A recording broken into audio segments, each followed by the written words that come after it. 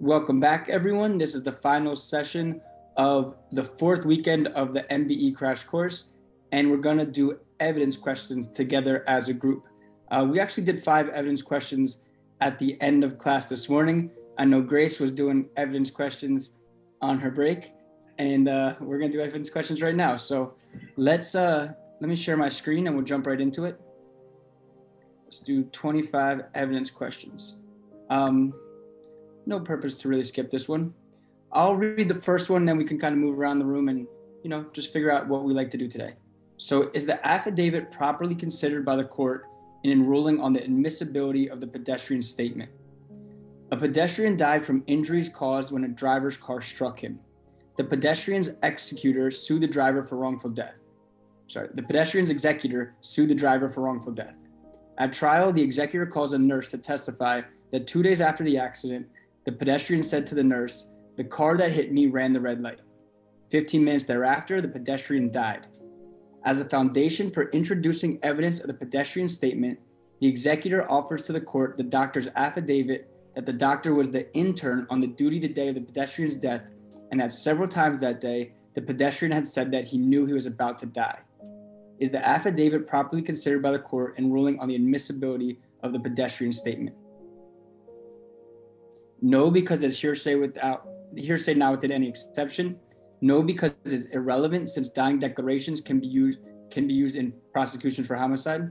Can only be used in prosecution for homicide, I'm sorry. Yes, because though hearsay is a statement of a then existing mental condition. Yes, because the judge may consider hearsay in ruling on preliminary questions.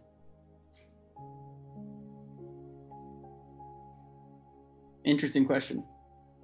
Anyone have any thoughts, answers? Just take it away if anyone wants to discuss. I don't think it's B or D because it can be used in civil cases also, dying declarations. So let's eliminate B. I agree with you. It can be used in civil cases and homicides. It cannot be used in criminal cases besides homicide. So I agree with eliminating B. Anyone think it's B? I eliminate? All right, cool. Any other thoughts? I don't think it's a dying declaration. Why not? Because it's not made at the time of the accident. It's made like a few days later. So I think it's A. It's hearsay. Okay. A couple people thinking A. That's my opinion. We don't. I think A too. Also because he called the nurse 2 days after the accident. It's not like right away. Mm-hmm. Yeah, and what's trying to be admitted is the affidavit, which was the doctor's affidavit, not the statement to the nurse herself, if I'm understanding the question correctly. So it's like 2 different things. Does anyone consider D? I mean, is there any truth to the statement that D is making? I mean, I think that it's the judge, the one that has to not wait, but, decide this or consider it, because the rules doesn't apply at some times in the proceedings, but I'm not sure. So I thought it was A. But would D be the question would D be the answer to the question that is being asked, or is D answering something else? Because I feel like D is answering something else, not the actual question. I don't know. That's when I think my understanding. It's throwing me off because I don't think it has to do with the question, but I'm wondering if I read the question wrong. Reading comprehension, my issue too. I have everyone thinking it's A so far. Anyone disagree?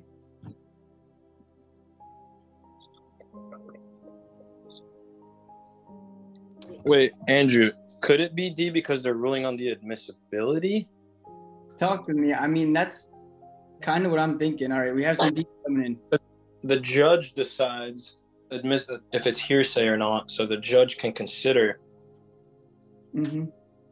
He can consider any statement, but then he could say if it's allowed into the jury or not. I'm kind of with you. So no one thinks it's C. Though hearsay is a statement of then existing mental condition. Right. Did anyone listen to Mark and get convinced on the other way, or we like A because we think it's hearsay?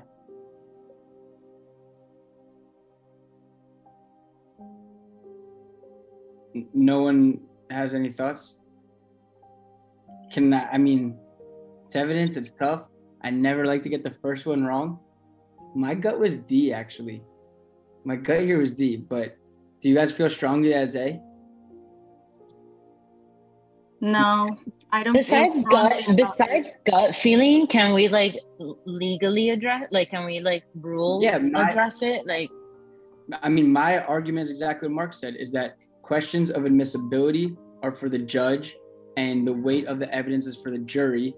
This is a question of admissibility, and the judge may consider hearsay when it comes to evidence of admissibility, when it comes to, considering admissibility. So that's why D struck me, but then I saw A, and I kind of wanted to hear everyone's opinions. What about M? You were the first one to put A. Are you still on it? I mean, D's interesting, but I think I'm gonna go with A. I think I'm switching it to D also, just because rereading the call of the question, it's asking on the it's like the admissibility of the consideration. Yeah. So we're switching to D. A lot of people. I would click D, and if we get this one wrong, we start off 0 for 1. It's fine. We're gonna do 50 questions today. We'll get a lot of them right. But I would. And then next week you're saying it's. Yeah, the answer is D. Good job, Mark. Thank you for kind of reaffirming what I was thinking, because as an instructor, when all the students say A, it's hard for me to see if I'm right or not. Mark, thank you for that. I mean, to be fair, look, I did this question in December. I should have known it more concretely, but good start, Mark. I'll give you that. And Joe, I like D. Thanks for that. The judge may consider the affidavit in making its determination of the admissibility of the pedestrian statements, even though it's hearsay. So good job, Mark, standing strong in that statement, that questions of admissibility are for the judge, the weight of that evidence is for the jury, and because this affidavit was for the admissibility, it was for the judge, and the judge may consider anything, including hearsay. Extended explanation, even though the affidavit is considered hearsay, the rule for preliminary admissibility determinations allows the court to consider hearsay. Therefore, the judge may properly consider the affidavit. We're good? And it's not its then existing state of mind because it happened 2 days. He was sharing that 2 days afterwards. Yeah, exactly. It happened later, so it's not. It doesn't matter. It doesn't matter if it's hearsay, if it's exemptions, exceptions, whatever. It could be anything, because it was strictly whether or not something was admissible, and whether or not something is admissible is a question for the judge, and the judge is allowed to consider even hearsay statements. So whether or not it was an exception or exemption or it was hearsay, it doesn't even matter. The answer is definitely D. We're good with that one? It wasn't asking whether it should come in, right? I think that's what I was confused on. Usually it's like if it'll come in, and the answer is usually no, but it's because it was ruling on the admissibility. Exactly. Okay, entertaining it. May the court/judge consider it? Yes, because none of this hearsay stuff matters, right? It would be like if it was if we were a grand jury, it'd be like, okay, it might be this or that, but it's a grand jury, none of that matters. Here we're saying, is it admissible or not? The judge can consider anything. Good start. At least we got a green. At least we saw green. Okay, but let's move on to the next one. I'll read this one too, and then I'll read the first couple, and then I'll pass it to someone. Is the neighbor's testimony about the woman's statement admissible? A pedestrian sued a defendant for injuries he suffered after the defendant allegedly drove his car through a red light and struck the pedestrian in a crosswalk. At trial, a woman who had seen the accident testified that she clearly saw the defendant run the red light and hit the pedestrian. The defendant did not cross-examine the woman, and she was excused as a witness and immediately left the jurisdiction. The defendant then called the woman's neighbor to testify that the woman had told him a week after the accident that the defendant had not run the red light. The pedestrian objects to the neighbor's testimony about the woman's statement. Is the neighbor's testimony about the woman's statement admissible? And you could all take a minute to reread it as I read the answers. Yes, both to prove that the defendant did not run the red light and to impeach the woman. Yes, only to prove that the defendant did not run the red light. Yes, only to impeach the woman with their prior inconsistent statement. No, because the statement is hearsay if offered to prove that the defendant did not run the red light, and cannot be offered to impeach because the woman was not given an opportunity to explain or deny the statement.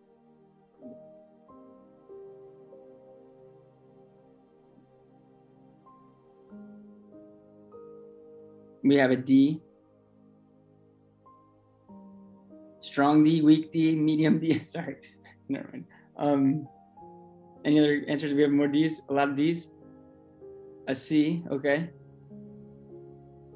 Anyone have any justification for their answer or just like answers? I say C because after doing messing up on so many evidence questions, I do realize that there's a pattern that if there is a conflicting statement, then usually it's only to impeach the person. I don't think it's D because when you impeach somebody, you don't need to have the opportunity to explain or deny the statement. I don't think that's relevant. Anyone who picked D have a thought or reasoning, rationale? Well, I think that the person chose not to cross-examine, like it lost the opportunity. So now they want to bring someone else to say a statement of another person, an out-of-court statement. I don't know if I explain myself. Decent. Anyone else have any reason for D?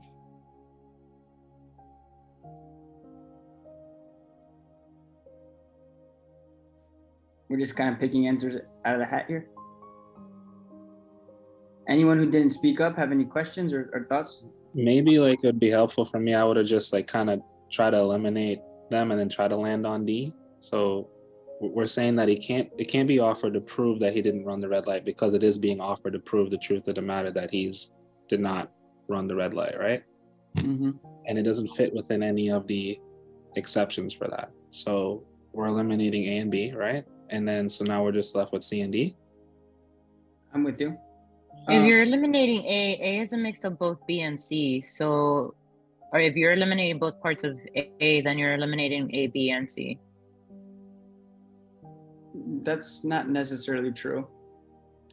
Is there an argument to be made that they gave up their opportunity to cross-examine and therefore they lost the right to exclude her? That's what Grace is saying. That's what Grace is. But wouldn't that allow it to come in then because they lost that right? Like you can't just be like, oh, I waived that. By the way, you can't bring in a conflicting statement. From what I understand, the party that lost the opportunity to cross-examine, mm-hmm.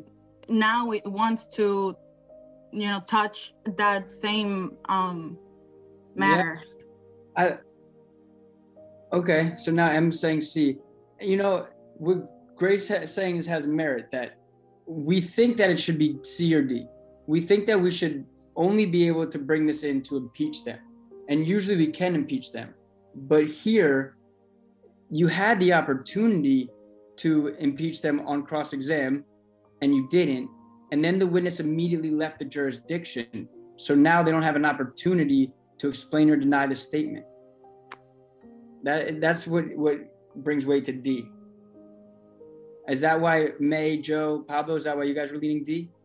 Yes, I believe that, for me, the reason that, the woman left the jurisdiction, that's going to make it, D the best option. And when we eliminated A and B, is the percent that D is the right one because of this increased to the 75% that for sure is going to be the right one. Okay. Anyone else have any reasons for D, Joe or May? Or M, you like C, but you're not really sure? Yeah.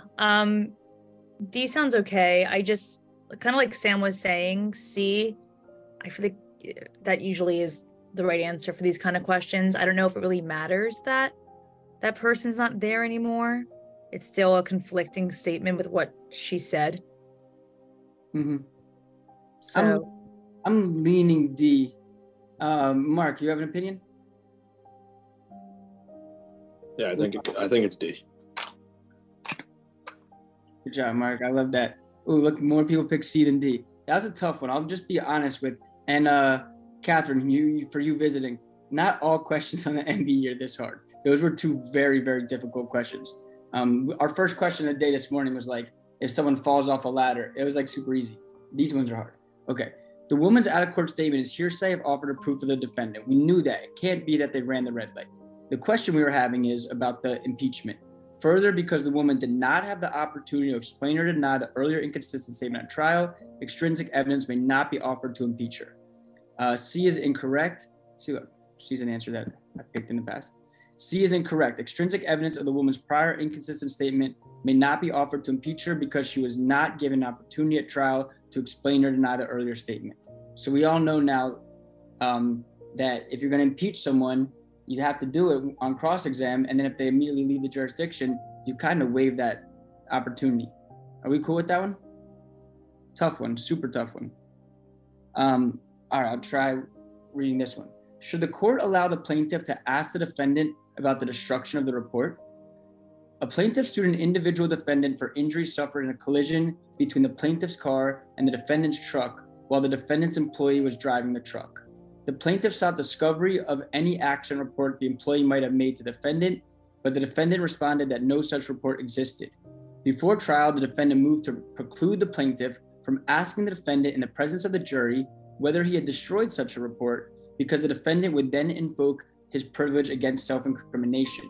Should the court allow the plaintiff to ask the defendant about the destruction of the report? No, because a report that was prepared in anticipation of litigation is not subject to discovery. No, because no inference may properly be drawn from invocation of a legitimate privilege. No, because a party in a civil action may not invoke the privilege against self-incrimination. Yes, because the defendant's destruction of the report would serve as the basis of an inference adverse to the defendant. Again, tough questions out the gate.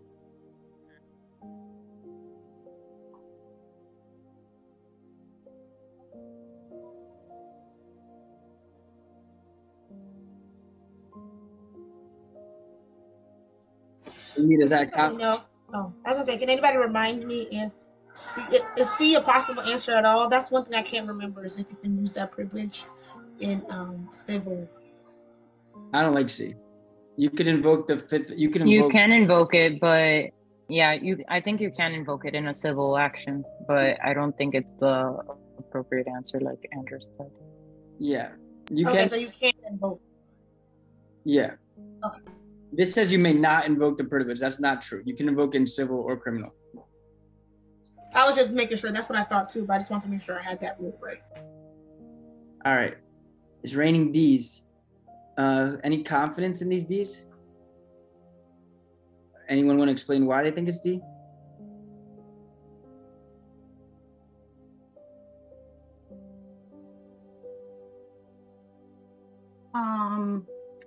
Well, I think it's A, but I don't know if I am understanding that this report was made.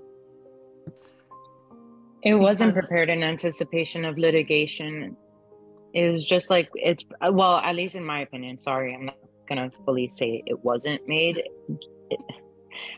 Just because it's like, to me, the accident report seems to be more of a like typical like business like record than something that's being prepared for. But I think they made the record just in case there's litigation. That's what I'm thinking, so that's why I'm choosing A. But I might be wrong. Okay. Why does anyone think it's D?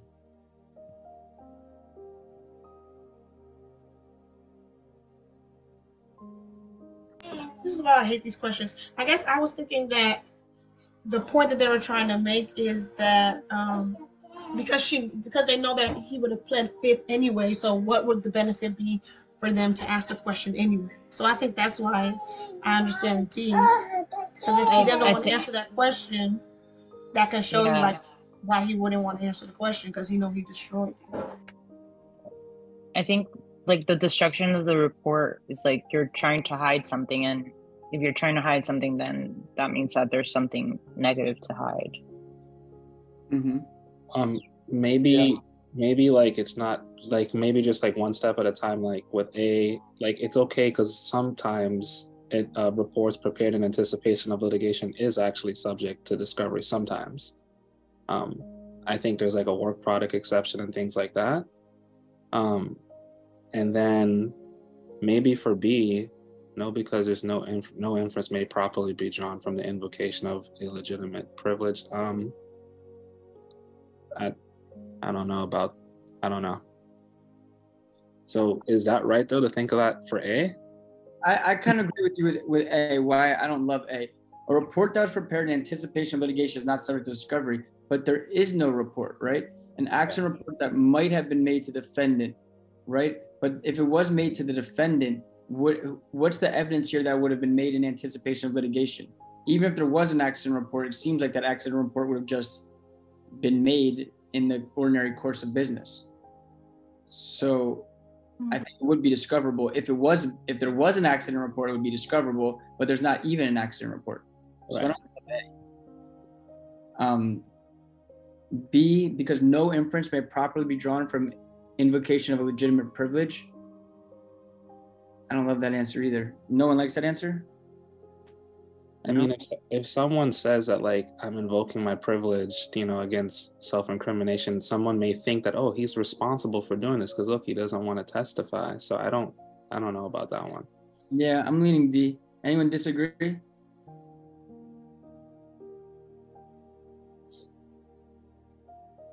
All right, good job, class. D is correct. It is proper to draw an adverse inference from a civil party's invocation of the privilege against self-incrimination, as well as to presume that when a party destroys evidence, such evidence would have been detrimental to the party's case. Therefore, the question is proper regardless of how the defendant responds.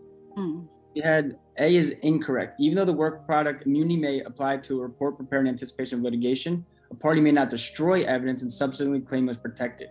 The party must first bring the matter to court for a ruling. In this case, the plaintiff is not seeking to show any report to the jury, but rather to simply ask whether the report had been destroyed.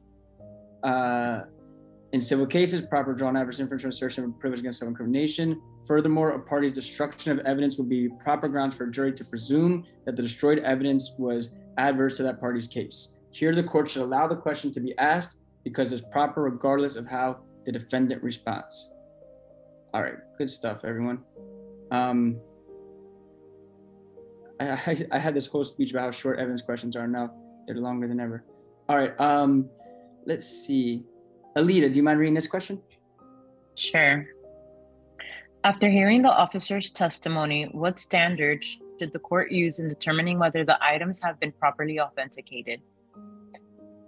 A defendant has been charged with being a felon in possession of a firearm. He has maintained that he was only an overnight guest in the apartment in which a firearm was recovered.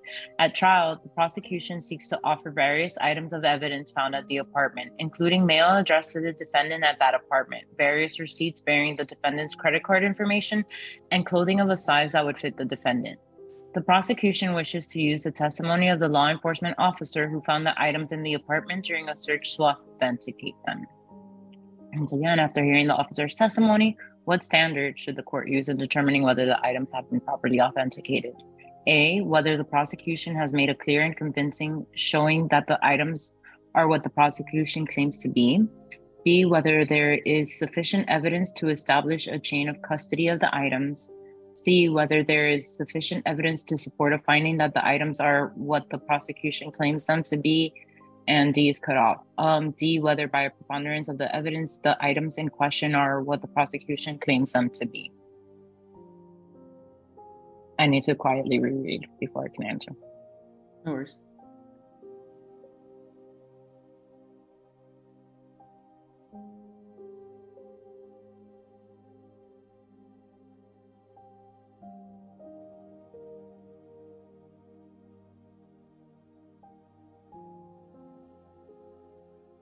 Looks like we have a C and a D. Yes, here, Andrew. So in my case, it's between C and D for sure, but I believe it's C because it's the evidence is that about these items, the prosecution has to claim that is belongs here and is sufficient evidence in this case. So they have to prove that. That's why I believe C is the best option for this question. Do you have a rebuttal, Grace? I have not really. I just think that I did a question related to this and that I wrote on my notes that the standard for this, it was preponderance of the evidence, but I could be wrong. Anyone else out there? We have C's from Mark and Joe. Any C's, any D's, any A's, any B's? I feel like confidently it's not A.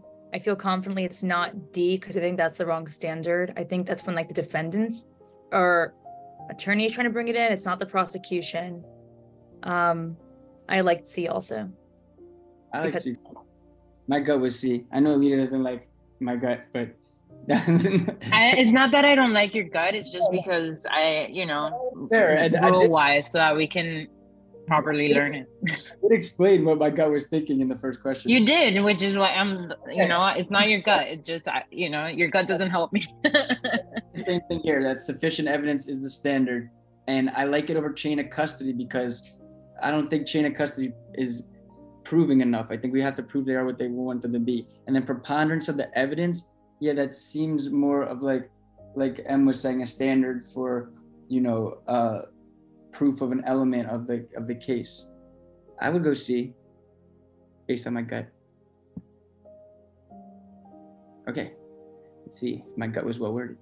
This is a correct standard for authentication under FRE 901 is whether there's sufficient evidence to support a finding that the evidence is what the proponent here claims it to be.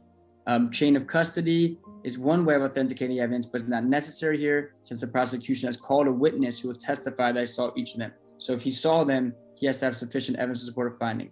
D is incorrect. The FRE requires proof sufficient to find according that the items are what the prosecution claims to be, requiring a court to find by the higher preponderance of the evidence standard that the items are what the prosecution claims they would be, would result in keep relevant evidence from the jury. Okay, tough question. Let's see. Grace, do you mind reading this one?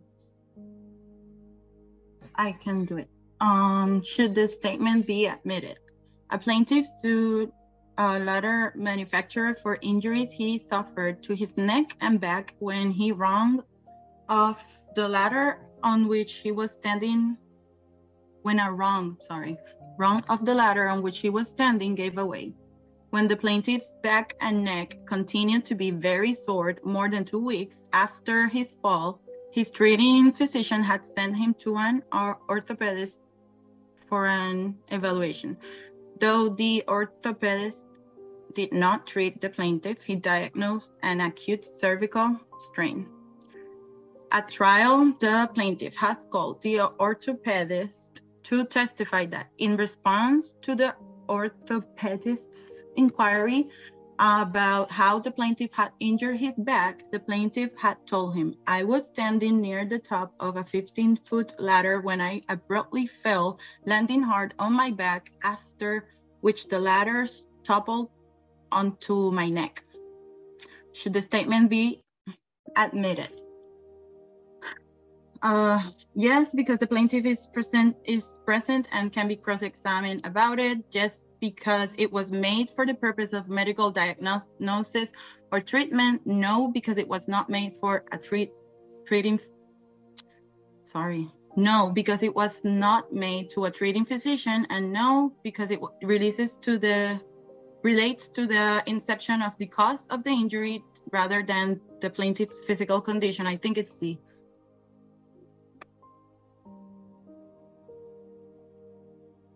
Why everyone's saying B? I say D, and everyone. It was made for a purpose of medical diagnosis because the orthopedist said what happened. So it was he doesn't have to be a treating physician, and I think it's just it satisfies it as long as it is made for the purpose of medical diagnosis or treatment. Anyone disagree with B as in basketball?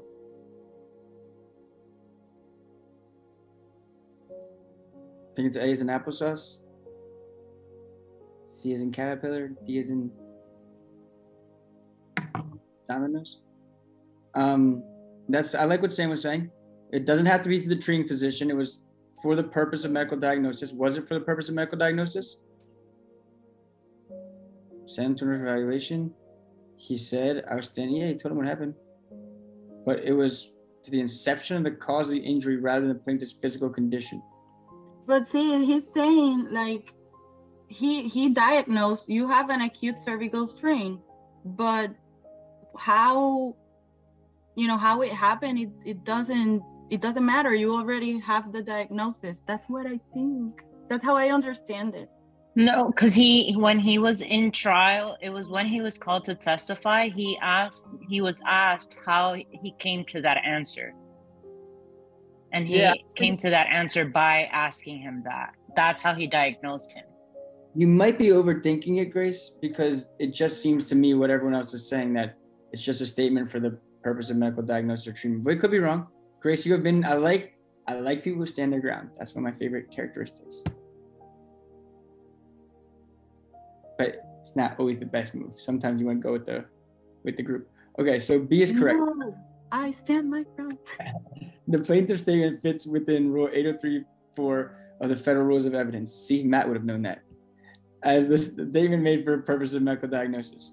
This rule allows not only statements made to treating physicians, but also statements made to other doctors for evaluation or diagnosis, including doctors consulted for diagnoses for purposes of litigation. Here, right, including doctors consulted for diagnoses for purposes of litigation. Here, the statement was made in response to a question by a treating orthopedist and was made to explain how the plaintiff's injuries occurred.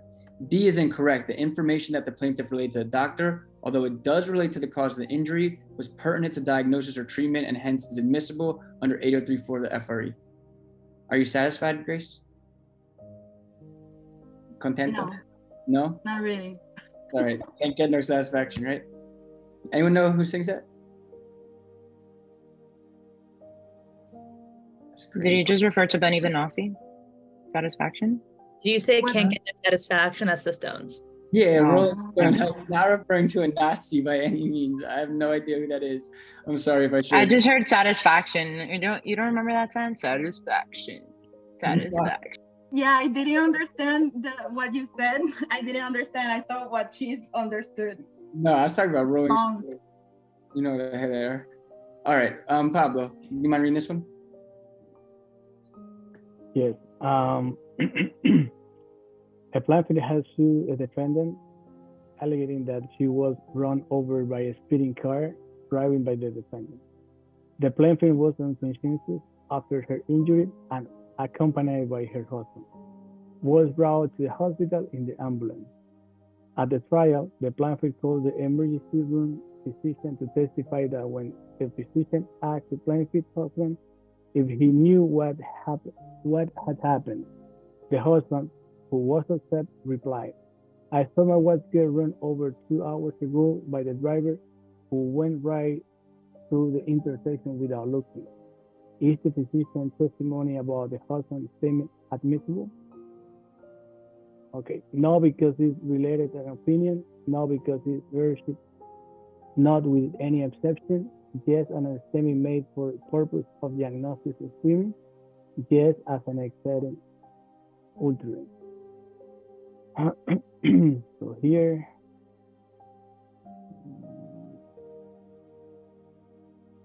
I guess is B. It's gonna be for me the answer. I'm not against B. I don't hate B. I don't hate B. I like B. You like D? It seemed you said B is in basketball, right? Yes. A process of elimination, right? Does it seem like it was made for purposes of diagnosis or treatment? And it wasn't that person, it was that person's husband. So I don't really like A or no, hold on. Let me see. Yes, because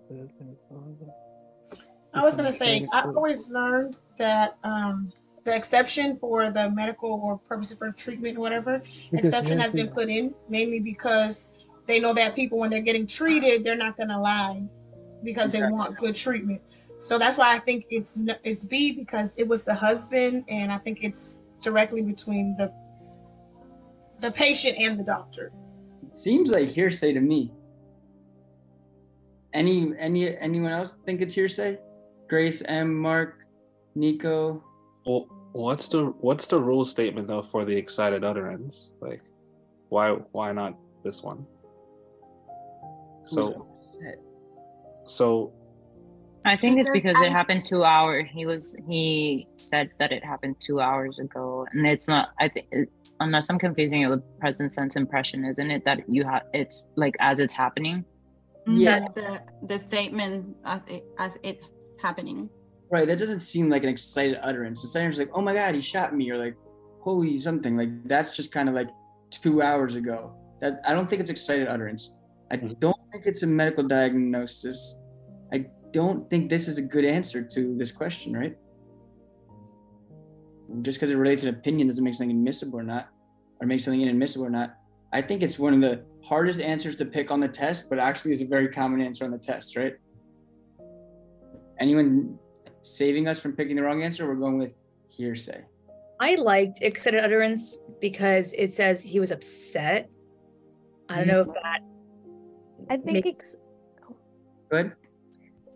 I don't know who said it, but I think excited utterance does have to happen like right in the moment of when it occurs. Like if he was like, oh, I just saw my wife get run over by a driver. I think that's how it would be excited utterance. But because they like left the scene and everything, I don't think it could be excited utterance.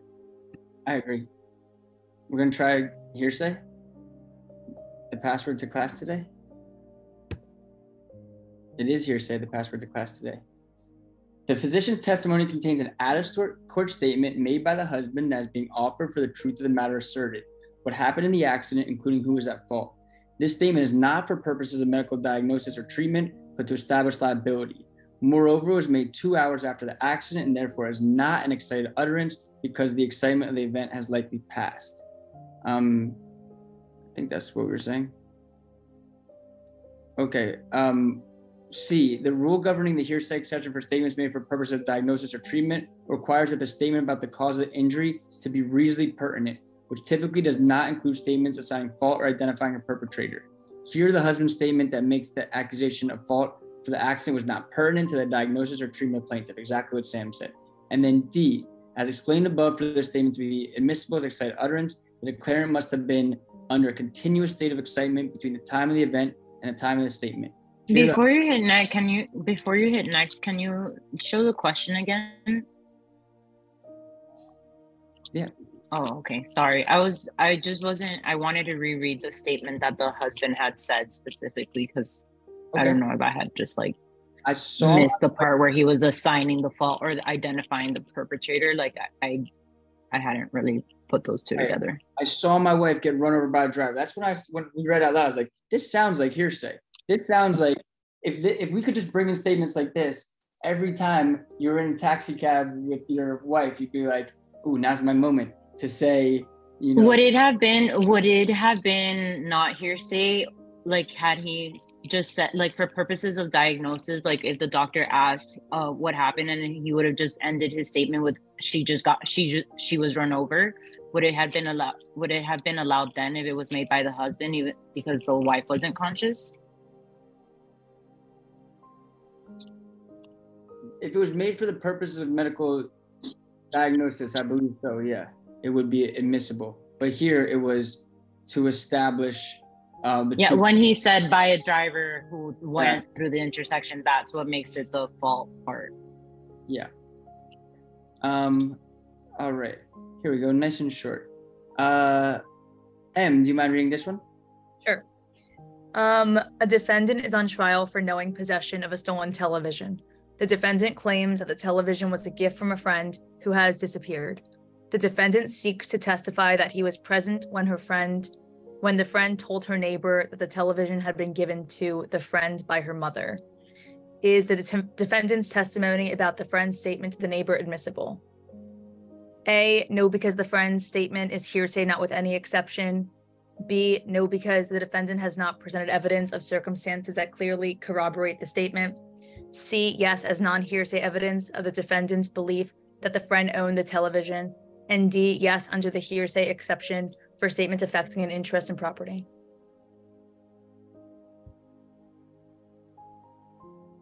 We have some C's. This is a tough question. I know I've encountered this one before, or something similar to it.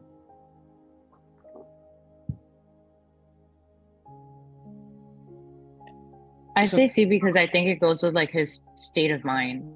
Like if he truly believed that it was like not stolen, then the statement from the friend when he was present there would have given him that impression. And I don't think that he's offering it to prove that it's actually from the mother. I think he's offering it as hearsay, like to prove the truth of the matter that it asserts. Hey, this is a gift from the mother. I think he's offering it for something else, like what she just said. I agree. I think that's one C. And you know, students who have worked with me, like Grace, since October, I told her straight up, evidence was my weakest subject, and now it's become a strength of mine. You know, just you'll see, I've gotten questions wrong in the past. I would have gotten this question wrong months ago, but now I kind of understand exactly that it's not being brought in to prove the truth of the matter asserted. It's being brought in to prove the belief that the friend owned the television. The friend's statement is exempted as non-hearsay because it's being offered to show that the defendant believed or had knowledge that the friend rightfully owned the television, which is relevant to whether the defendant knowingly has possession of a stolen television. The statement itself, that the television was a gift from the friend's mother, need not be true, but rather it is being used only to show the effect on the defendant or the listener. The extended explanation, out-of-court statements offered to show the effect on the listener. That's exactly what you said, Alita. Great job. Including attributing knowledge or belief or not hearsay. Here, the defendant is offering the friend's statement as evidence that the defendant thought the friend owned the television that had not been stolen. Because the defendant is charged with knowing possession of a stolen television, his state of mind is relevant. If the defendant had heard the friend say that the television was hers, that evidence would be relevant to the defendant's state of mind, regardless of the truth of the statement. Therefore, the friend's out-of-court statement is not hearsay. Really good job. Can I say the question again quickly, please? Of course.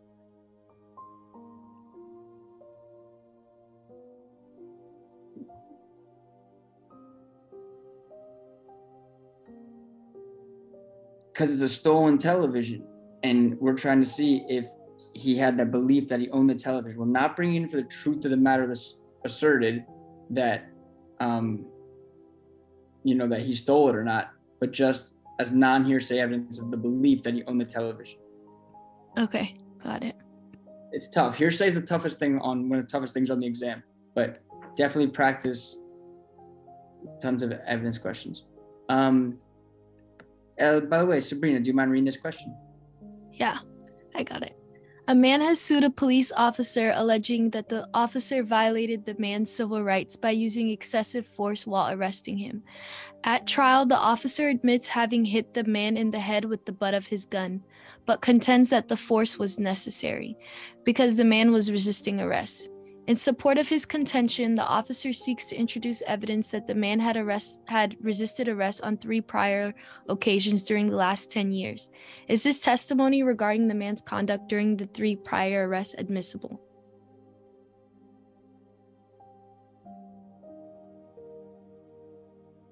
Can you read the answers too, please? Oh, yeah, sorry. A, no, because evidence of the prior incidents constitutes impermissible character evidence. B, no, because the officer has not shown that the man was convicted in connection with the prior incidents. C, yes, because the incidents in question are relevant evidence of the man's propensity for violence.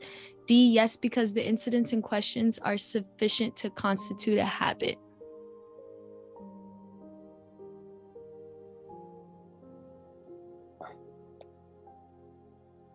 We have a couple of A's, triple A's. Mm.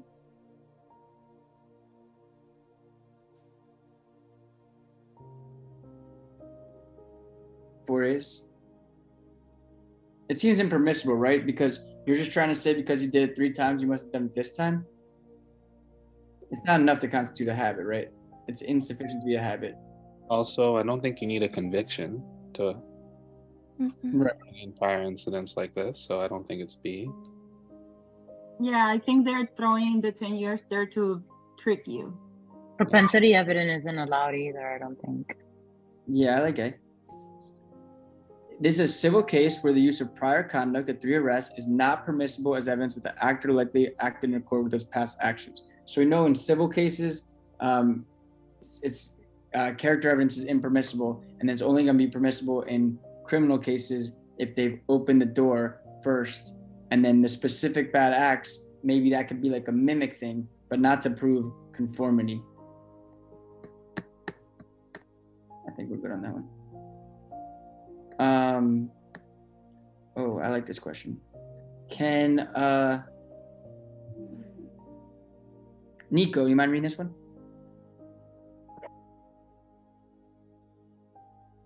Sorry, yeah. A famous author had a life insurance policy with an insurance company. Her son was the beneficiary. The author disappeared from a residence in a major city 2 years ago and has not been seen since. On the day that the author disappeared, a plane, which took off from the only airport in the city where the author lived, disappeared while flying over the ocean. The plane's passenger list included a passenger with the same first name as the author, but a different last name. The son is now suing the insurance company for the proceeds of his mother's policy. At trial, the son offers to testify that his mother told him that she planned to write her next novel under a pen name. The pen name she chose is the same name that appeared on the plane's passenger list. The son's testimony is A, admissible as circumstantial evidence that the author was on the plane. B, admissible as a party admission because the author and her son are in privity with each other. C, inadmissible because the author has not been missing more than 7 years. D, inadmissible because it is hearsay, not within any exception.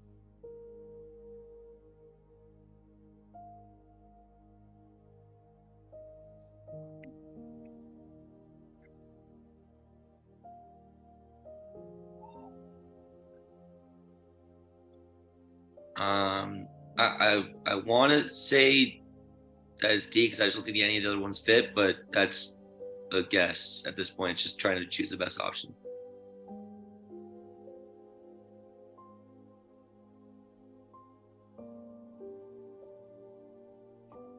I'd say D. What did you say? I'm saying D as in dog. D as in dog? Yeah.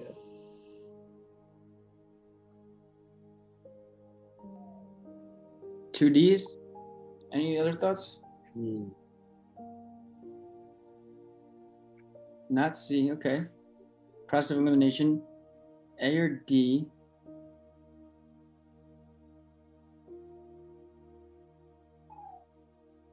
A or D? Okay. D. A.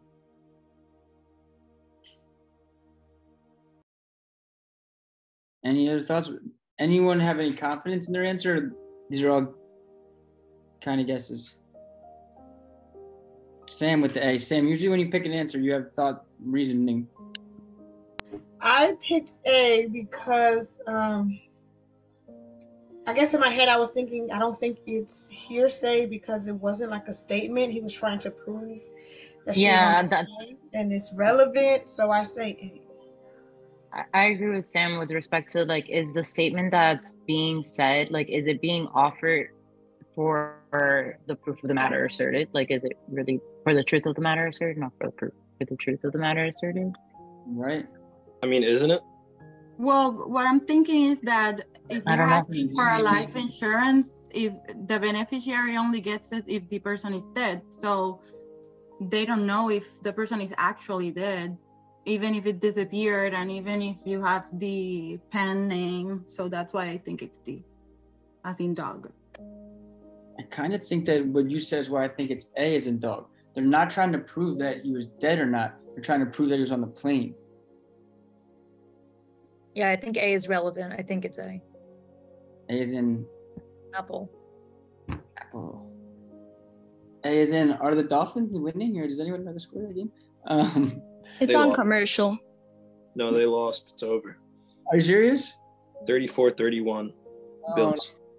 See, look, I'm being honest. When I did my course this morning, they were getting crushed 17-0. When I took a break, they took the lead. They came with the most epic comeback. And then since I've been doing my course, they gave up the lead and lost. It's like definitely something that worries me about next week and my other favorite team. All right. They really tried. Yeah, good job, Dolphins. They didn't have Tua, man. It's all good. We'll stay positive. Okay. The Sun's testimony concerning, this is a tough question, so let me look back to it. So the plane's passenger list included a passenger with the same first name as the author, but different last name. So there's a different name. The Sun's testimony concerning his mother's statement that she planned to write her next novel under the pen name, which appeared on the plane's passenger list, is not hearsay and is admissible as circumstantial evidence that the author was on the plane. Although it's an out-of-court statement, the statement is not being offered for the truth of the matter asserted, that she planned to write her next novel under the pen name. Instead, the statement is being offered to show that the person under the pen name was in fact the author. Since the statement is not being offered for the truth of the matter asserted, it is admissible as relevant evidence. That's a tough one. And you could see, like, I got this question wrong a month ago, and now got it right back-to-back days. Like that, when you have a weakness in a subject and you want to get better at it, it's just practice, practice, practice. I'm living proof that you can turn weaknesses into strengths. Okay, let's see. And the only reason I had to turn this into a strength for me is because I knew that Jeremy or Letty wasn't going to teach it. So I was like, if I'm going to teach the subject, I need to get really good. And I've put in the work, and that it's possible. Anything is possible. Okay, how about Sam? Do you mind reading this question? Okay, sure. A defendant is charged with mail fraud. At trial, the defendant has not taken the witness stand, but he has called a witness who has testified that the defendant has a reputation for honesty. On cross-examination, the prosecutor seeks to ask the witness, didn't you hear that 2 years ago the defendant was arrested for embezzlement? Should the court permit the question? A, no, because the defendant has not testified and therefore has not put his character at issue. B, no, because the incident was an arrest, not a conviction. C, yes, because it seeks to impeach the credibility of the witness. And D, yes, because the earlier arrest of a crime of dishonesty makes the defendant's guilt of the mail fraud more likely.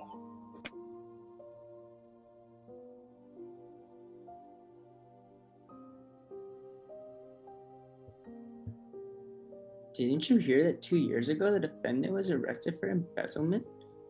C, Grace? Okay. I say C2. C. Like D is bad. We hate D. D is just not what evidence is about. We'll go with C as in caterpillar. Good job, everyone. C is correct. The witness has testified that she knows about the defendant's reputation for honesty, which opened the door. The prosecutor then has the right to test the basis and adequacy of that knowledge, as well as the nature of the community itself, through inquiry into specific action and cross-exam. Good job, everyone. Okay. Let's see. Joe, do you mind reading this one? Yeah. A defendant is on trial for extorting $10,000 from a victim. At issue is the identification of the person who made a telephone call to the victim. The victim is prepared to testify that the caller had a distinctive accent like the defendant's, but that he cannot positively identify the voice as the defendant's. The victim recorded the call, but has not brought the tape to court, although its existence is known to the defendant. The victim's testimony is A, inadmissible because the victim cannot sufficiently identify the caller, B, inadmissible because the tape recording of the conversation is the best evidence, C, admissible because the defendant waived the best evidence rule by failing to subpoena the tape, or D, admissible because the victim's lack of certainty goes to the weight to be given to the victim's testimony, not to its admissibility.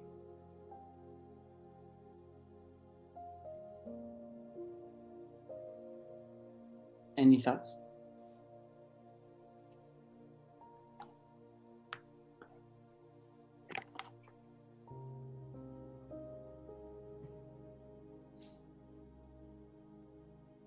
Very impressive. I don't think the contents of the tape are at issue, so I don't think this is a best evidence rule thing. I think she's just talking about the voice and whether she can like identify it or not, and I think that's more of a jury issue. So maybe D. I disagree. I think it is a best evidence issue because it is the contents. It's if the person who's on the call is the defendant, then that makes the telephone call relevant to the case or not. You know what I'm saying? No. So like, just like, can you say it one more time? Sorry. I'm saying like, I think it has to do with the telephone call because it's better to, I mean, if it's the defendant on the call, then the telephone call is relevant or not. But if it's not the defendant, then it doesn't matter. So it has to do with the best evidence. You can't just take the victim's word for it at this point. You have to find another way to identify it, which the best way would be to have the tape recording since it exists. I follow that. I agree that I agree with what Mark is saying, but I still think it's D because they are only asking about if it's admissible or not, and not whether he shows the right evidence to present, you know? Yeah, usually it's not the best evidence rule as an answer from what I know. It's usually one of the trick answers. And then it's the victim's testimony that's the one being asked about whether it's permissible, like not whether the tape recording or not is what is, like the tape recording itself isn't the issue. Yeah, I also think it's D because I think it's not an issue like whether like you believe that, like when you're deciding admissibility, it has nothing to do like whether you think that like the victim is like you're not weighing like what the victim is saying. It's more so like, can you like bring it in? It has nothing to do, like I think the whole idea that he cannot positively identify the voices of the defendants is just like a distractor, because like that doesn't matter and when deciding whether it's admissible or not. I'm with you. I think D. I think the public has spoken. The public has spoken, yeah. Although Mark is usually sometimes the voice of reason. Sorry, Mark, my bad. I was wrong this time. No, it's okay, man. The loss of the Dolphins is weighing on you. D is correct. The victim's testimony is admissible because it's based on his personal knowledge related to identifying the defendant's voice. Any lack of certainty will go the way of the evidence, not the admissibility itself. The best evidence rule does not preclude witness testimony, and the victim is not attempting to introduce the tape into evidence. The best evidence rule requires the production of the original when the contents of recording are being introduced into evidence, which is not the case here. The victim is seeking to testify to his knowledge of the caller's voice, not introducing the recording into evidence. So you see, they say, not brought the tape to court.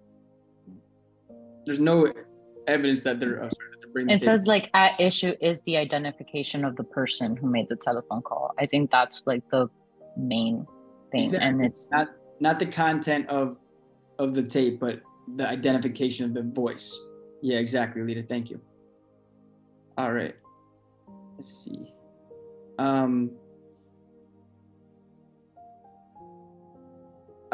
Claudia, do you mind reading this one? Okay. A passenger is suing a defendant for injuries suffered in a crash of a small plane, alleging that the defendant had owned the plane and negligently failed to have it properly maintained. The defendant has asserted in defense that he never owned the plane or had any responsibilities for maintaining it.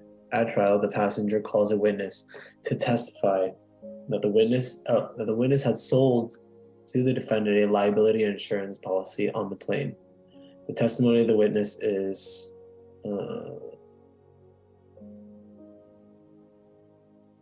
I think I'm with D on that one. Can you read the answers to the question?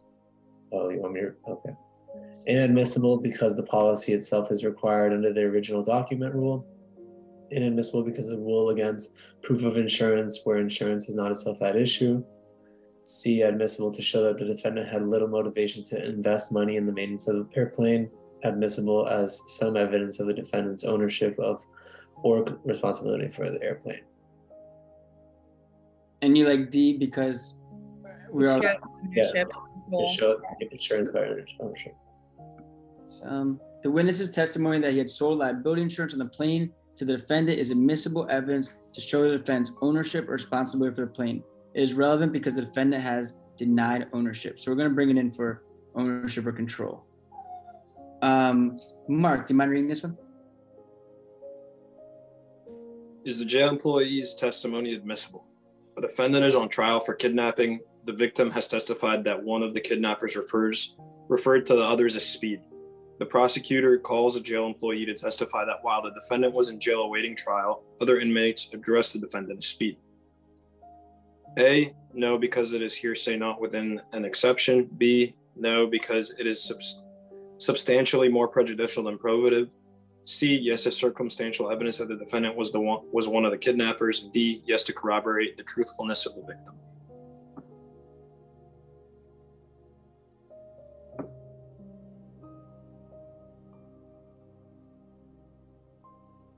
I'm getting with a lot of confidence C's. Why do we like C?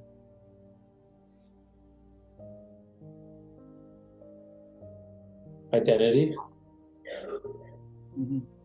Identity. C, identity, yeah. Good job. Identity. The jail employee's testimony is not being offered for the truth of the matter asserted, but that the kidnapper and the defendant had the same nickname. The evidence is admissible as circumstantial evidence of identification. So in the question they say, or in the answer, as circumstantial evidence that was one of the kidnappers, that's what that means, identification. Good job. Everyone's doing really good. I want to have Catherine, if you don't mind reading this question.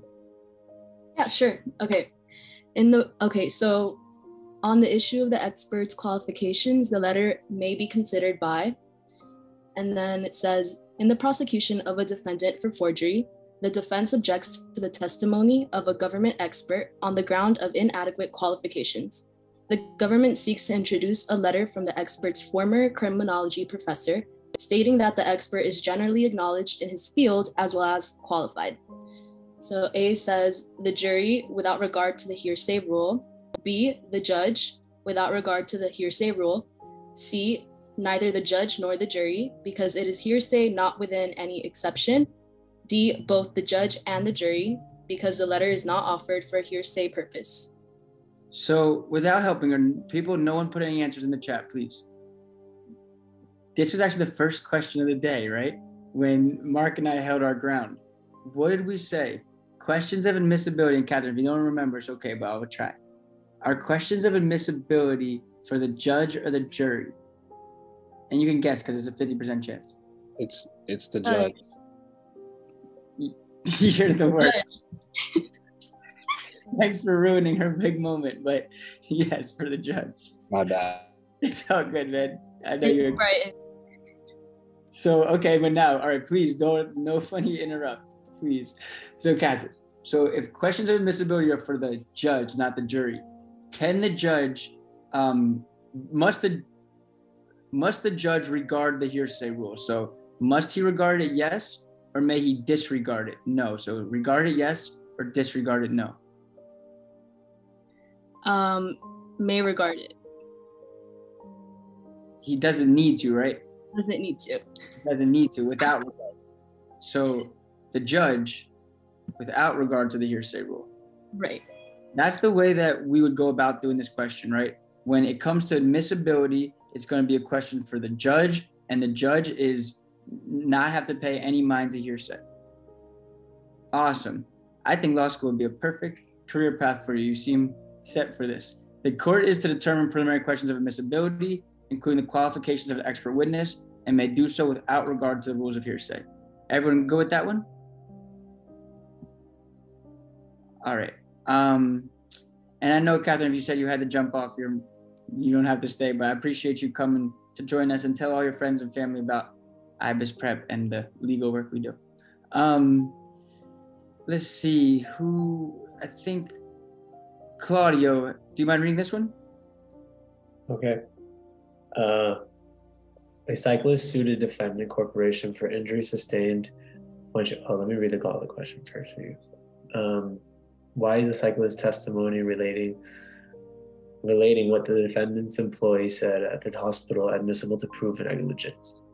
A cyclist sued a defendant corporation for injury sustained when she was hit by a truck owned by the defendant and driven by its employee, who was making deliveries for the defendant. The day after the accident, the employee visited the cyclist in the hospital and said, "I'm sorry for what I did." At trial, the employee has testified that he exercised due care. It is a prior inconsistent statement. It is a statement against interest.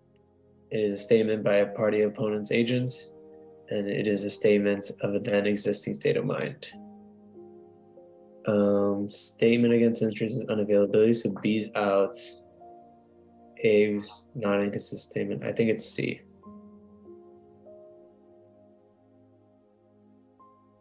I like that. You went kind of quickly over that, but you said statement against interest, it can't be. And why is that?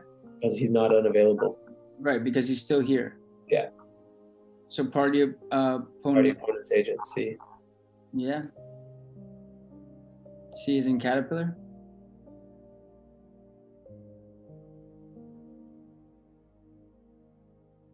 Well done. And Pablo, you weren't here this morning, but that was one of the things that we really discussed. And, you know, that's why I think there's value to everything that we do. But we really discussed this morning the difference between a statement against interest and a party opponent admission.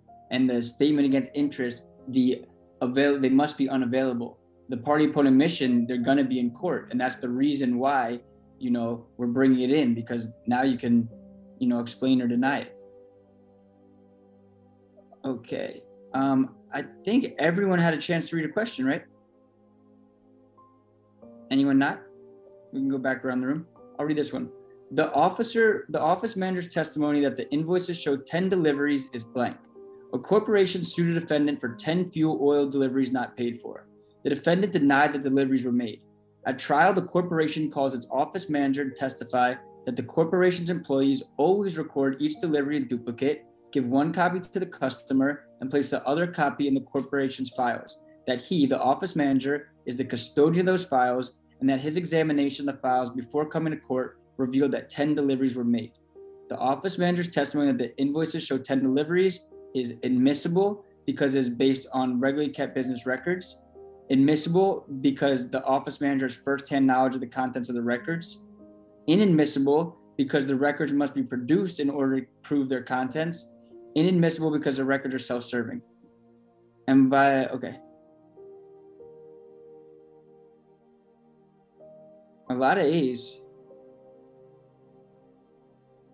Anyone have any different opinions? Or anyone why A? It's a business record made like all the time, which is why it's A.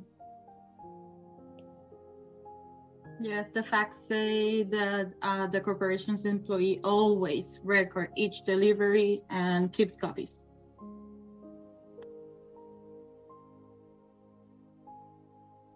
No one thinks B is a potential? I'm liking B because it's not like an out of court statement, I guess. So it's like she's testifying and he has firsthand knowledge of it. Mm-hmm. So they are not trying to bring the document itself? They're not trying to bring a statement, or I guess I don't know, the contents of it. Now I'm thinking at C. Why not C? There's a good point. Why aren't they bringing the documents themselves? Well, he has first hand knowledge, but yeah.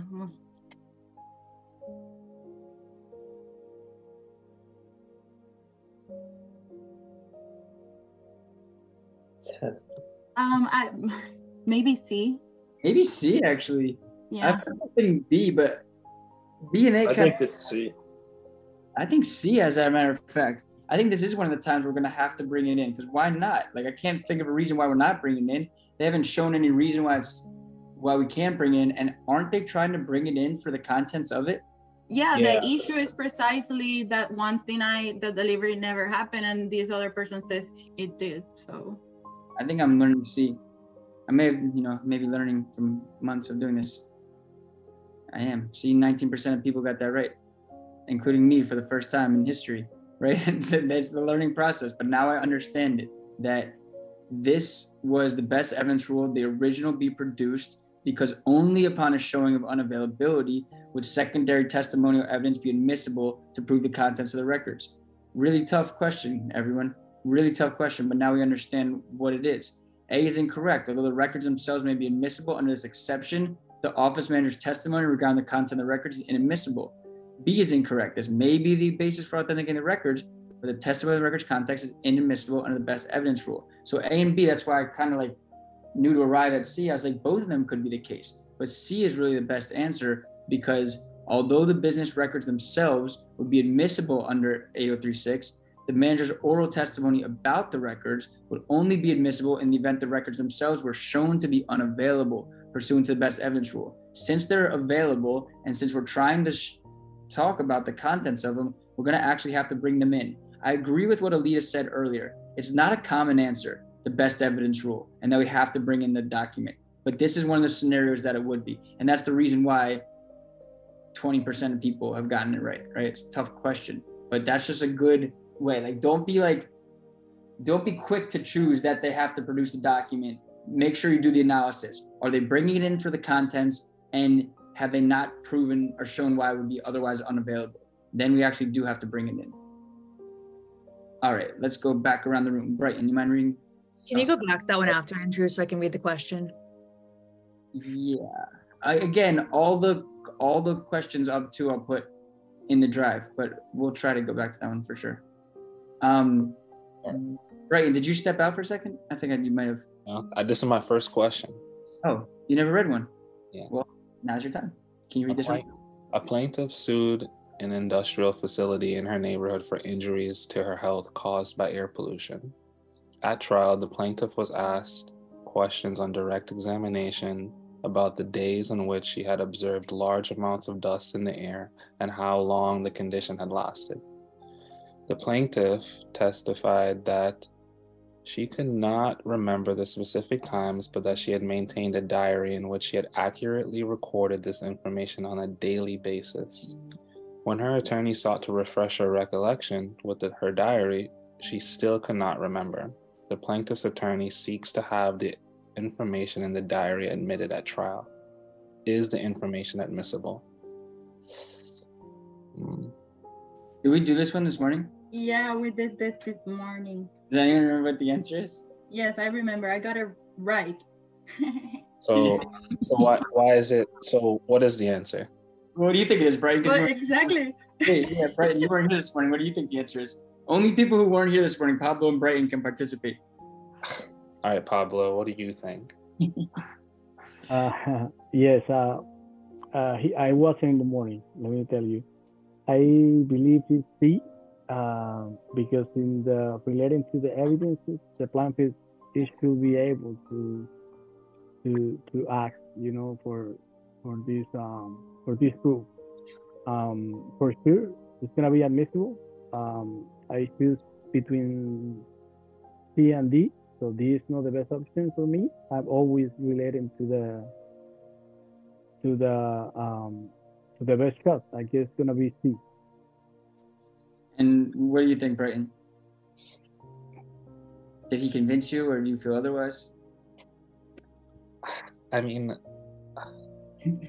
I think it can be read to them, but I don't know if it's going to be admitted. So it says, yes, and the plaintiff should be allowed the option to read it into evidence or having the diary received as an exhibit. Or yes, and the plaintiff should be allowed to read the diary into evidence. Well, it's not being offered by the opponent, right?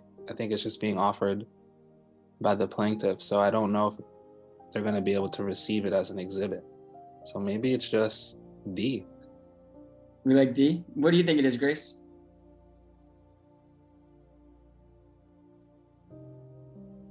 Sorry, I was having trouble. It's D. D as in Dagestan. Yeah. I agree. And we did this one this morning, and it was tough. Even our master of service, Matt, had trouble with this one. The information in the diary is admissible as a past recollection recorded because the plaintiff made a record based on first-hand knowledge when the matter was fresh in her memory, which accurately reflected her knowledge, and she has insufficient recollection at trial. C is incorrect. A recorded recollection may be read into evidence, but it may not be offered as an exhibit unless offered by the adverse party, which is exactly what Brighton was saying. So, can I say something of how I learned this rule? Of course.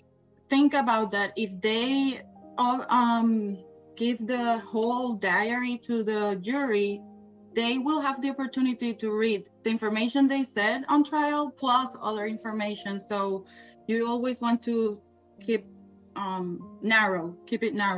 Exactly. If they put in the whole diary, then yeah, they would see about the crush that I had on Tammy or Midnight. You know what I'm saying? Like they would see too much. Right. Okay. Dog trained to detect heroin. Sounds like a dog. I don't know. Dogs should probably be trained to detect anything. So why don't Brighton, back to back? You didn't get to read. You ended and began. Why don't you read this one? Sure, no problem. So a defendant is charged with possession of heroin. The prosecution's witness, an experienced dog trainer, testified that he was in the airport with a dog trained to detect heroin.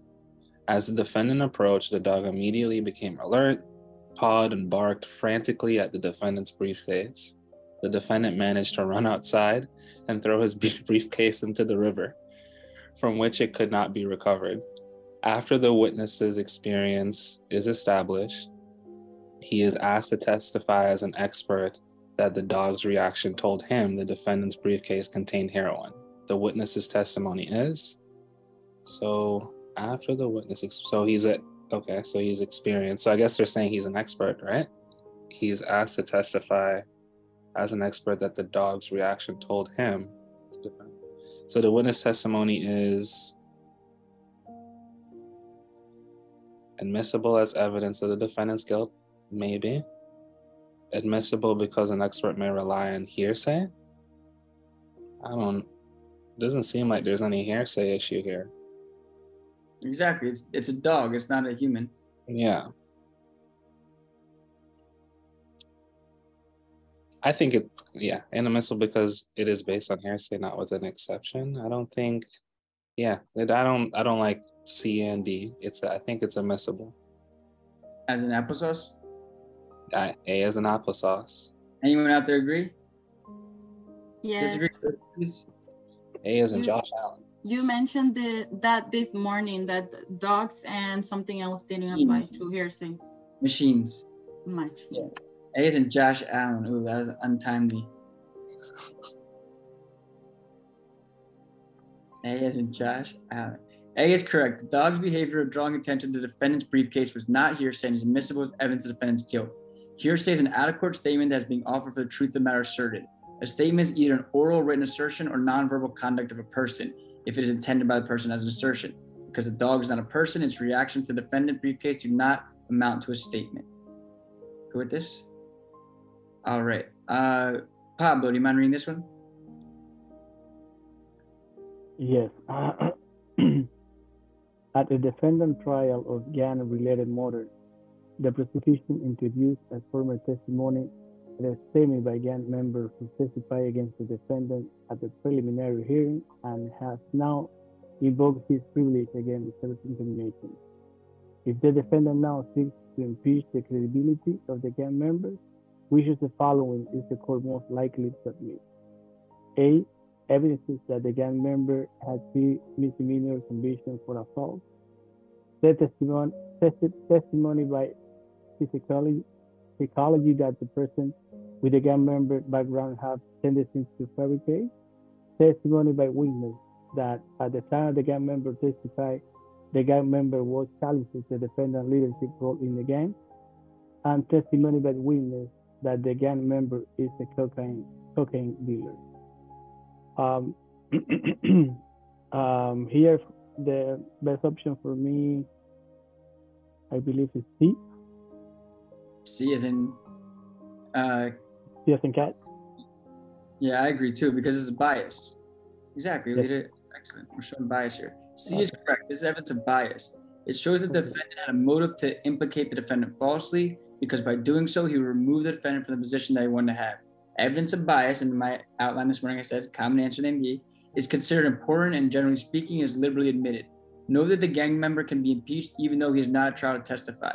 Federal Rule of Evidence, FRE 806, allows party to impeach a hearsay declarant in the same ways that would be permitted if the declarant were to testify. This is because a hearsay declarant is essentially a witness in the case. Awesome. let's see. Em, do you mind reading this one? Sure. A defendant is on trial for arson. In its case in chief, the prosecution offers evidence that the defendant had secretly obtained duplicate insurance from 2 companies on the property that burned, and that the defendant had threatened to kill his ex-wife if she testified for the prosecution. The court should admit the evidence of A, the defendant's obtaining duplicate insurance only, B, the defendant's threatening to kill his ex-wife only, C, both the defendants obtaining duplicate insurance and threatening to kill his ex-wife, or D, neither the defendants obtaining duplicate insurance nor threatening to kill his ex-wife. This guy sounds like regular Prince Charming.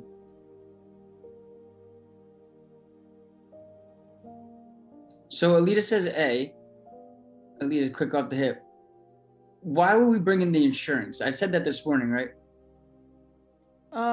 It's not the insurance would be getting brought in to show that he has like a reason to have committed the arson, not because he has the insurance itself or the other reason why it might be brought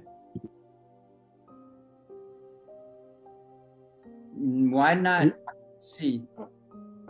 Yeah, here for me, the option is A, because, you know, so the defendant is on trial for arson, yes, and the option that he obtained the duplicate insurance is like one of the reasons that you know, is why the defendant is now in the trial because of this. It's not because of the threat to kill the wife is irrelevant. I also think. Yeah, I think I think the threatening to kill his ex-wife, there might be, like you might say that there's too much of a prejudicial effect if you bring it in, and like I don't think there's much probative value, like as far as like discussing, like because he's on trial for arson, so I don't think it necessarily the relevancy. Yeah, Sam has a good point. I'll be honest. My gut was leaning with what Sam was saying, but isn't like him threatening his wife is like evidence of like guilt, like you know what I'm saying, like consciousness of guilt. Is it a collateral matter? The killing of his wife. So I don't think it should be admissible. Yeah, is it admissible as a collateral matter? Is it admissible as motive to create the arson? Is it? I don't think it has anything to do with arson. Like, why would? I hear you. I don't think it has anything to do with arson either. But as I'm talking out, I'm thinking like, yeah, but isn't it admissible anyway? Just because it's like, I don't know. Like you said, collateral matter, just something different. Oh, what is it being offered for? Like. Oh, I guess you could argue that it's being like, you could argue like it could be like as evidence of guilt because like he's like, because she's about to say that he committed the arson. But that's the facts are not stating anything about that. So that would agreed with Claudio. That would be just like our minds are running right now. I'm with you. I haven't heard from two of my favorite supporters, M or Mark. I'm with you guys between A and C. I'm with C. I'm with C also. I'm with C also. Okay. I can't truly articulate why, but I just feel like the threat to kill the ex-wife is coming in, and I know that's not going to sit well with Alita. Can anyone articulate why the threat to kill his ex-wife should come in? I think now maybe I'm getting like convinced because it's relevant evidence, but I think it has like some probative value, but it doesn't like. I don't know. That's what I would articulate. It seems relevant, and there doesn't seem like a reason why it shouldn't come in, right? Yeah. It's not hearsay. It's not being brought in to prove that it was arson. It just seems like it's showing some messed up stuff. I guess I would say that if he tried. Okay, why would you threaten to kill somebody if they testified against you if you weren't guilty? Yeah, some sort of consciousness of guilt or motive or something. I don't know. Go see. We could get one wrong. This one we're split on, but my gut says C. All right, not good or bad, just is what it is. Both the defendant obtaining duplicate insurance and the threat to kill his ex-wife if she testifies are relevant and admissible under for B for purposes other than bad character showed conformity therewith. The duplicate insurance is relevant in establishing the defense motive for committing arson. The threat to kill the ex-wife is relevant as to his plan, knowledge, or as Brighton said, consciousness of guilt. That was really what it came down to. We like danced around it. I wasn't strongly confident in it, but it was a consciousness of guilt. Consciousness of guilt.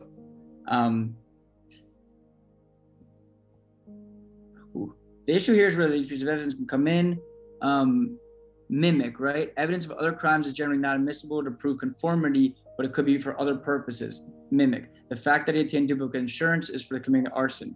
The threat to kill the ex-wife if she testifies is also relevant and admissible because it establishes the defendant's plan and knowledge and his consciousness of guilt. The highly probative nature, someone said that, of this evidence is not substantially outweighed by the danger of unfair prejudice. Both obtaining duplicate insurance and threatening to kill his ex-wife are therefore admissible. So really that was a case of like, yeah, the threat by the ex-wife was easier to bring in. It was the duplicate insurance that actually had to like be an exception, but there was no reason not to bring the threat of against the ex-wife. That was just probative information. Aaliyah, you mind reading this one? Sure. Should the wife be required to testify? A defendant has pleaded not guilty to a federal bank robbery charge. The principal issue at trial is the identity of the robber. The prosecutor has called the defendant's wife to testify to the clothing that the defendant wore as he left their house on the day the bank was robbed, expecting her description to match that of the eyewitnesses to the robbery. Both the defendant and his wife have objected to her testifying against the defendant. Should the wife be required to testify? A, no, because the defendant has a privilege to prevent his wife from testifying against him in a criminal case. B, no, because the wife has a privilege not to testify against her husband in a criminal case. Yes, because the spousal testimonial privilege does not apply in criminal cases. And D, yes, because the wife's viewing of the defendant's clothing was not a confidential communication. We definitely talked about this morning. Did you press D on purpose? No, I didn't. My bad. We talked about this morning. I'm not clicking anything. Nothing has been clicked. I just can't unclick. It's we like B as in basketball, right? This privilege is you can't impose it on someone else. I can't prevent my wife, husband, or non-binary spouse from testifying, but I can say I'm not going to testify against my husband or wife. Like I can invoke it upon myself. So that's what B is saying. We all like B here? Awesome. We're doing really, really amazing. But are there situations where you get to prevent them from testifying? I mean, yes. Like we said, if you can prove that they're cuckoo or something, but not under the spousal testimonial privilege, right? That's a specific privilege. And you can't use that privilege to prevent someone from testifying. There might be other ways of impeaching your wife, but you can't like automatically have a privilege to prevent them. That automatic privilege is like, it's not even doctor-patient. Doctor-patient is not a federal one. It would be like psychotherapist and / social worker and patient. It would be like with the one we just said right there. And so this is the one for the spousal privilege, and then there's also marital communication, right? But it's more marital communication and testimonial. Marital communications is between the communications between the husband and the wife. That survives the marriage and even death. This one is only for the duration of the marriage, and it's only that you can invoke it and not testify against your husband or wife.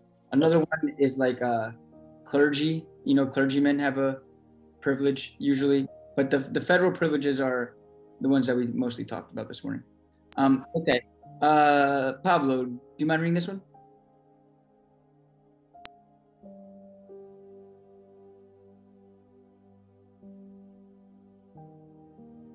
You're on mute. Do you hear me now? Yes. Yes. A plaintiff sued the defendant for wrongful death arising out of traffic collision between the plaintiff, defendant, and the defendant. At trial, the investigating police officer authenticated a tape recording of her chief dictation and comment using the writing report of her factual findings. He has testified that the tape recording was accurate when made and the currently has no clear memory of the detail of the investigation. Is the tape recording admissible as evidence? Yes, under the recorded collection exception to the hearsay rule. Yes, under the public record exception to the hearsay rule. No, because it's a hearsay and the police report being offering against the defendant in a wrongful death case. No, because the police report itself is the best evidence. Here it's between A and B. Yes, and it's A. Yeah, yes. Somebody answer that. Yes. Right, because you knew it was accurate when you made it, and now you have no recollection of it. Therefore, under the recorded recollection exception, that would be the best answer. Yeah. All right. Nico, do you mind reading this one? Sure. At a defendant's trial for sale of drugs, the government called a witness to testify, but the witness refused to answer any questions about the defendant and was held in contempt of court. The government then calls a police officer to testify that when the witness was arrested for possession of drugs and offered leniency if he would identify the source, the witness then named the defendant as the source. The testimony offered concerning the witness's identification of the defendant is A, admissible as a prior consistent statement by a witness, B, admissible as identification of the defendant by a witness after having perceived him, C, inadmissible because it's hearsay not within any exception, and D, inadmissible because the witness was not confronted with the statement while on the stand.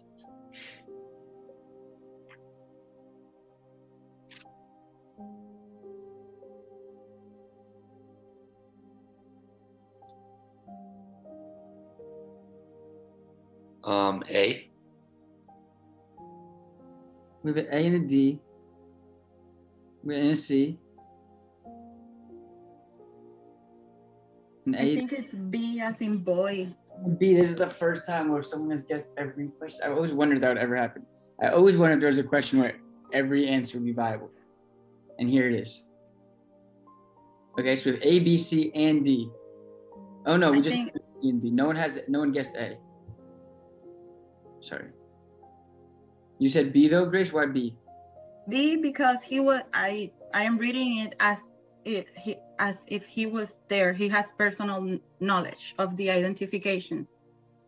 Mm-hmm. So that's my reason.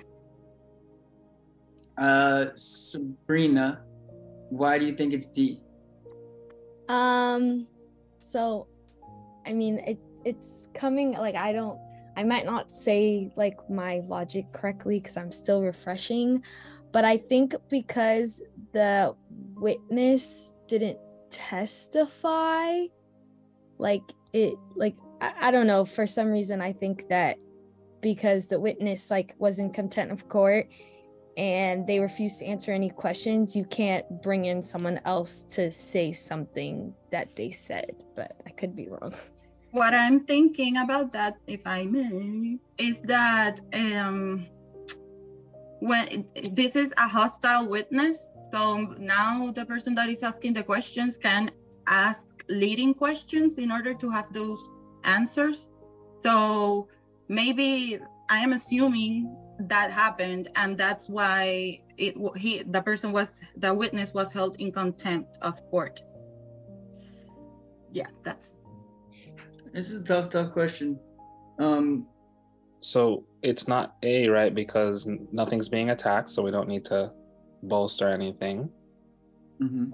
And I think, and we said it's not C because it's not because he said that this is the defendant. It's not being offered because he said it. That therefore this is what it is. Well, Alita, what was your argument for being? The offer. Okay, so going back to the question, it says the government then calls a police officer to testify. So where the question is whether the police officer's testimony should be allowed or not about the witness's identification of the defendant. So the witness, so that's it's a statement made out of court, right? And what is it being offered for, I guess, is the following question, right? So it's being offered to prove the name of the source, no? But that statement was made by the witness, like, and the witness never said anything, like, in court. So, which is why I didn't think it's D or, well, anyway, I don't know. So what I can say, what I can say about that is that I think that statements of I for identifying someone comes in even if it's hearsay, as an exception. But the identification would have been made by the witness, not by the police officer. Yeah, I think this is like a double hearsay question. So like the first one passes the hearsay, but the second one doesn't pass the hearsay.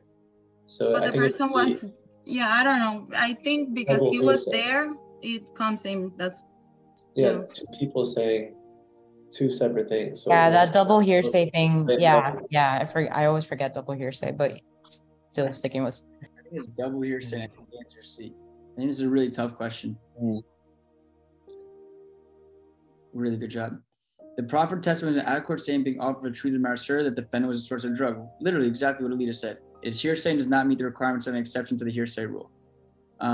We see, The police officer's testimony regarding the witness's statement naming the defendant as a source is being offered for the truth of the matter asserted that the defendant was a source of the drugs. Therefore, the defendant is hearsay and does not fall any applicable exception to the hearsay rule. Alita, you could have taught this question. You literally nailed it. That this is an out-of-court statement being brought in to say who was the person who was selling the drugs.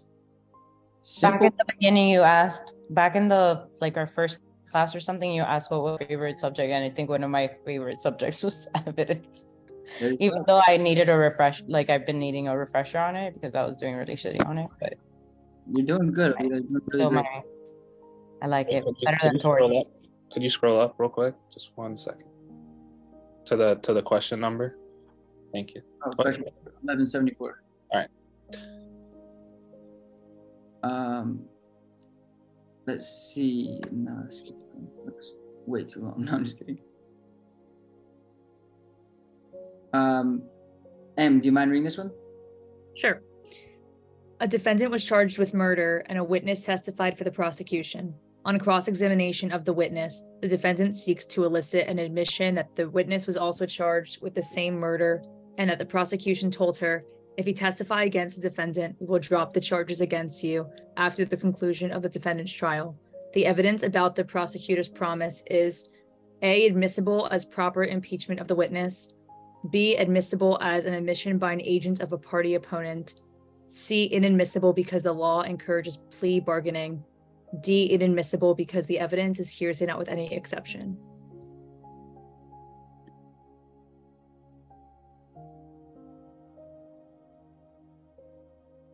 Yeah, a lot of A's come in the room, but then Alita dropping the C. I see that argument for C.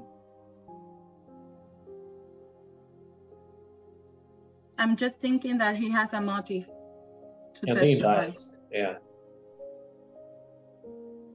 Where is it?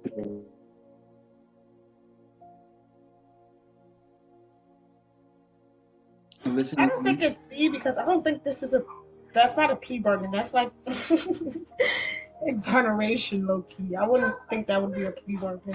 I think it is A.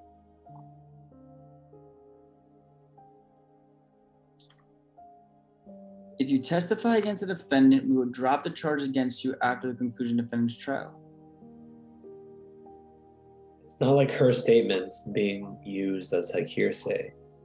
So I don't know. Why isn't so? We automatically got rid of B though. You haven't got rid of anything. Okay. I think it shows bias on the witness's side. The plea, like to do this. Bias. Yeah, I think it's to show motive that there's a bias. Hey. I need more convincing. Wait. As proper impeachment of the witness. Who's the witness? The witness was charged with the same murder, and the prosecutor told the witness, the defendant is trying to get the prosecutor to admit that they almost took a deal. And we don't like, and we like C because that is a true statement. The law does encourage plea bargaining, but I don't know if it necessarily encourages plea bargaining. It's not trying to be proof of the matter asserted, the truth of the matter asserted. Yeah. It's not the defendant. We like A, huh? I think I've been convinced. Everyone likes A? Alita, you're holding strong in C? I mean, I could be wrong. I haven't reviewed that's great. but I haven't reviewed the subject on my own in like forever. No, I'm just saying, like, you could have convinced me back with C because C struck me. I just remember that exception where, you know, where you're able to, I mean, do plea bargaining, and if you accept it, then, you know, so that the plea bargain cannot be used in court, like that you engaged in that plea bargaining, that you not only that you engaged, but that you took it, because I think you can say if you just engaged in it, but like there was conversations of maybe possibly having a plea bargain, but didn't take it. But if you took the plea bargain, I think that's when it's not allowed to come in. I mean, I don't know. I could be wrong. I think what Alita's talking about, I think where the difference here is because this has to do with like the witness. I don't know if what I said just made sense. I think that rule kind of applies if it was like if you were using the plea bargaining with like in regards to like a plea bargain being offered to like the defendant. Yeah. Ooh, Joe coming in with the C. What do you think, Joe? Yeah, I agree with everything Alita said, basically. I don't think it's admissible because I think plea bargaining, like settlements, aren't allowed in. Now as the gatekeeper, because when I first saw this, I C was what struck me, but then I wanted to be convinced of A. And I do hear what you guys are all saying, that this is proper impeachment because it does show some bias. But I do like what Alita is saying, and now Joe's confirming it. Has anyone switched teams? Or are all A's sticking with A and all C's are sticking with C? And it's just going to be up to me to decide. I think that C rings a bell because it is a true statement that the law encourages plea bargaining, you know, for speedy and all of that. But I think it doesn't apply in the context of the question. Yes, I believe A is the best option, is because the prosecution is going to be able to say what he said to the witness. It's because of this, in order to proper impeach the witness, you know, so it's the evidence has to be admissible. It's, in my opinion, that one A is still the best option. A as an apple. But what is trying to be impeached? Before we actually what is actually being impeached?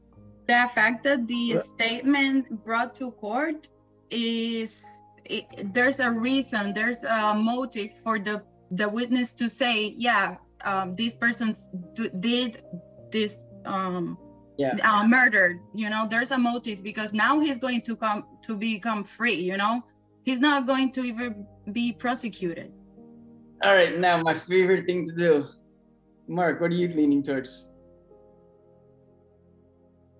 I'm leaning towards A. All right, let's see. This has worked for me in the past. This has been 100% rate. Good job, Mark. I can always count on you. Awesome. Gotcha. That was a tough one. Although plea agreements are encouraged, plea offers by the prosecution can be used against a witness when they provide a motive for the witness to lie. Evidence of a bias or motive to lie is not hearsay and is admissible for impeachment purposes, which includes a prosecutor's promise to drop criminal charges against a witness, thus establishing a motive to provide testimony that is preferential to the prosecution. Very, very, very tough question. See, I picked C one time in my history too. It is true that plea bargaining is encouraged for purposes of judicial efficiency in the criminal legal system. However, plea offers by the prosecution may nevertheless be used against a witness to establish a motive to lie or bias for impeachment purposes. Prior plea bargaining is only inadmissible against the same defendant who was the party to the bargaining. That's exactly what Sabrina was saying, that this was a witness. It wasn't the same defendant who was the party of the bargaining. A is correct. It's admissible as impeachment to show bias or motive. The prosecutor's statement to the witness is not hearsay. It's not being offered the truth of the matter asserted that the state will drop the charge against the witness. Rather, it's being offered to show the witness's bias and interest in the case having a certain outcome. If the witness believes that the state will drop the charge against him, he clearly has a motive to give testimony that will curry favor with the state, which supports a finding of bias or motive to lie. Therefore, he can be properly impeached with the prosecutor's promise to him. So the takeaway from this question is this is true. The law does encourage plea bargaining, but if we're going to bring it in to show bias or motive, then for a witness, it is admissible. You cool with that, Lita? Tough. 100. I definitely did not remember or even know if I ever learned that portion of it. And I'm not mad at you because that's what I was thinking originally too. Like, okay, is this a plea bargain? But it was to show motive or bias. All right. Let's see. Joe, do you mind reading this one? Yeah. Which one of the following is the least likely to be admissible during the prosecution's rebuttal? A defendant is on trial for the brutal murder of a victim. The defendant's first witness testified that, in her opinion, the defendant is a peaceful and nonviolent person. The prosecution does not cross-examine the witness, who is then excused from further attendance. Is it A, testimony by the witness's former employer that the witness submitted a series of false expense vouchers 2 years ago? B, testimony by a police officer that the defendant has a long-standing reputation in the community as having a violent temper? C, testimony by a neighbor that the witness has a long-standing reputation in the community as an untruthful person? Or D, testimony by the defendant's former cellmate that he overheard the witness offer to provide favorable testimony if the defendant would pay her $5,000. I'm going to reread this silently. Take your time. Another tough question. I can help with this one. I think A is extrinsic evidence, which you can't do once the... Oh, my Lord. I just realized, and this is a life lesson, it's the least likely to be admissible. Yeah. I was looking at which one's the most. I was like, why would you pick A? But okay, least likely to be admissible. Go ahead, Emily. Or Em, why is this least likely? Yeah, because it's extrinsic evidence to bring that in, and the witness rested, so you can't bring it in if it's extrinsic, and that's what they're doing with this one. Everything the prosecution had to cross-examine in order to have that information, not bring another person's extrinsic evidence. Yeah, I like what you guys are saying. I picked A, but also just since we're talking about extrinsic evidence and whatever, why not D? Also, like if that's kind of like hearsay. Mm-hmm. Good question. And it's also being like it's also, well, I don't know. Just wondering why not D? I think D is okay. You know, I think D is okay to be admissible because it's showing that this cellmate is about to testify that this witness has a reason to fabricate or lie or testify favorably.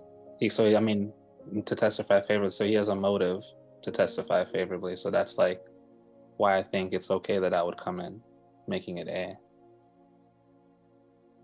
But that would show that there's a motive to testify, right? Right. So testimony by the defendant's former cellmate that he overheard the witness, that the witness offered to provide. Testimony by the defendant's former cellmate that he offered the witness that. Well, I can't even read right now. So the testimony by the defendant's former cellmate that he overheard the witness offer to provide favorable testimony if the defendant would pay her $5,000. I think that that shows that it calls into question their bias or their motive. Mm-hmm. But I think that it's murder. So this is a criminal case. So you need to confrontation clause. So if the person is not there, it's a string. The person needs to be able to explain his statements during cross. Yeah, I think it is A. I was just saying. I agree with A. I think it has nothing to do with what's being charged, and then the other ones have admissibles because of impeaching and stuff like that, and then I think D because the bias as well. I like A. Good job, everyone. The testimony is inadmissible because it's extrinsic evidence attacking the witness's character for truthfulness, which is not permitted, right? But we can, after the defendant present evidence of nonviolent character, the prosecution may rebut that testimony with other testimony as to the defendant's reputation in the community for having a violent temper. A witness's credibility for truthfulness may be attacked or supported by evidence in the form of opinion or reputation testimony. D is incorrect. Evidence of prior bad acts may be admissible through extrinsic evidence if it's offered for a purpose other than a propensity to commit a crime, exactly what Bray was saying, such as a witness's bias or motive to lie. Can we see the extended though for just for A, that's the Y? The applicable rule is that specific instances of the conduct of a witness for the purpose of attacking or supporting the witness's character for truthfulness may not be proven by extrinsic evidence. Testimony from a former employer that the witness submit a false expense report is extrinsic evidence that is being sought to be admitted to attack the witness' character for truthfulness and is thus inadmissible. Pretty much exactly what we were saying. We did a really good job as a class.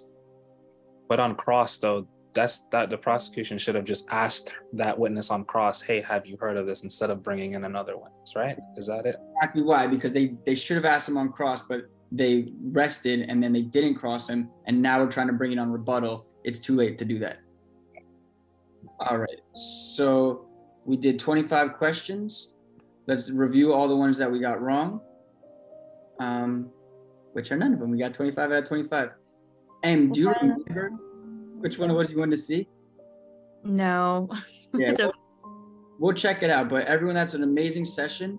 We'll take a 10-minute break, come back at 6:11, and we'll come back and do some more questions. When we come back, can we do a few of the long ones? Because I know sometimes like the longer ones on like practice exams like mess me up. Yeah, absolutely.